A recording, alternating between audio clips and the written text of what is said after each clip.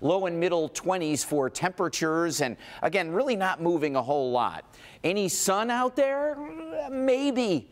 Maybe. You'll remember that yellow orb up in the sky. It would be late afternoon as the winds start to relax, and until they do, the snow will be coming at us in a lot of spots. And these are the current wind gusts out there, creating wind chills, isolated power outage problems because of the weakened power lines and tree limbs in yesterday's ice storm. But we are still gusting 30 to 40 miles an hour.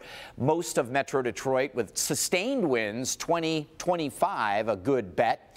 Wide view shows these dark blue streamers here coming through. It's moderate to heavy snow, not quite squall weather. Plymouth, Canton, all the way through Wayne County, Highland Park. This is again moving toward you in Grosse Pointe and St. Clair Shores. A line coming out of Romeo, coming into Richmond, leaving New Baltimore, headed toward Marine City. Just be extra careful trying to get around in this stuff the next 2-3 hours. And anybody traveling toward Grand Rapids, Kalamazoo is going to run into some real steady, heavy stuff to watch out for.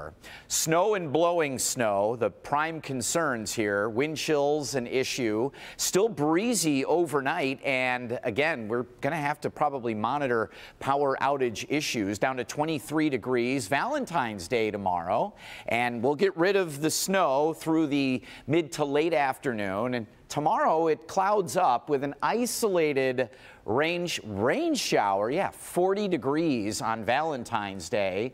I don't think we get a lot of sun, but a very isolated shower or two in the afternoon or evening. And looking ahead, Rhonda, Sunday afternoon snow, maybe an inch on the ground. That's about it.